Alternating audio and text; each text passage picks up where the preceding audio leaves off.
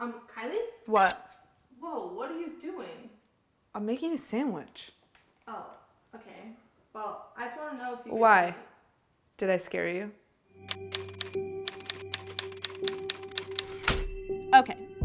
Family moves into a new house, super creepy in the middle of bum nowhere. Immediately, things are off. The dog doesn't want to go in the house, and the dad's like, that seems normal. They wake up the next morning, the dog is dead with his throat slit. The whole family's like, must be natural causes.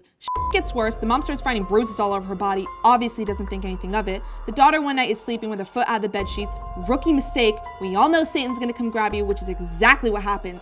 She freaks out, it's like, it said it wanted to kill my whole family. The dad's like, okay, sweetie, sure. At this point, it's the daughters one night are sleeping, there's a Satan demon thing on top of their wardrobe, like, jumps on top of them, the mom goes down to the cellar, the lights go out, she falls down the stairs. Next thing we know, there's this ghost boy that's like, wanna play hide and clap? At this point, she's finally like, maybe something is up. Too late, you're possessed. She tries to kill her daughters, they hire some demonologists, they come, they handle the whole thing, they do the whole exorcism, all that jazz. At the end, everything's fine, the whole family's like, wow, that was a wild week.